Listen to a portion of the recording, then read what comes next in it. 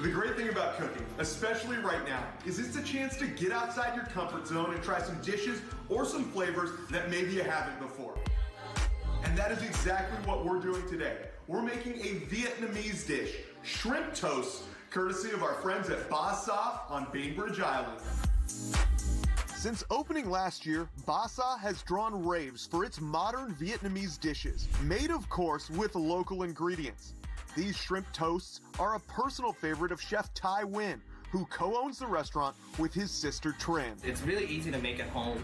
We chose shrimp because usually it's pretty easy to find it in your fridge, but you can use bacon, ham, anything, because what you'll be doing is pretty much mixing it all together, and then you're going to be having that as a spread on top of your bread. I'm not freelancing on this one. I'm following the recipe as closely as I can. So, of course, I ran into a bit of an issue right at the start. Now, I ordered my groceries online.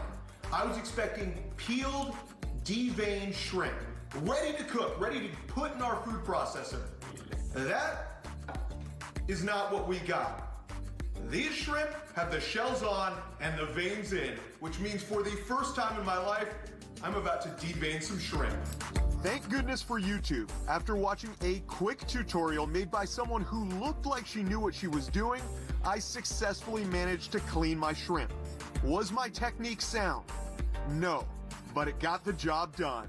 That was an adventure, but now we do have some nice looking and clean shrimp, and of course, we're gonna throw them in a food processor now.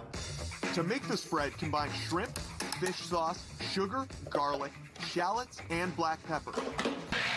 Then process until it's blended but still has some texture. Making the toasts is easy. Cut a bread of your choice into half-inch thick slices. Spread a thin coat of mayo on each slice, then top with the shrimp mixture.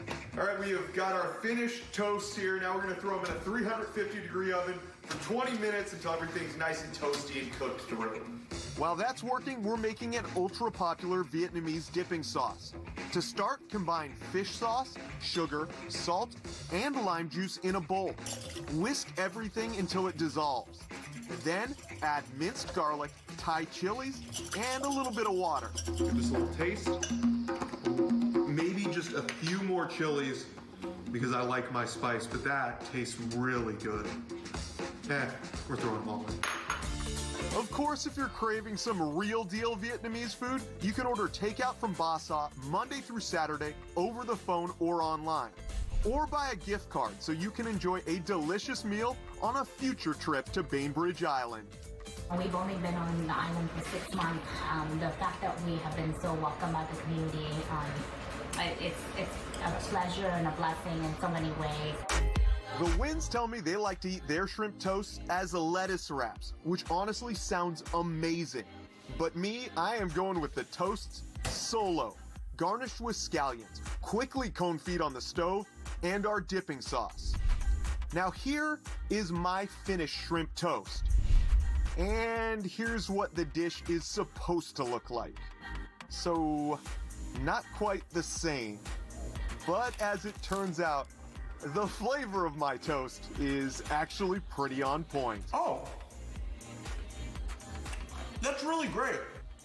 That dipping sauce really amplifies the flavor.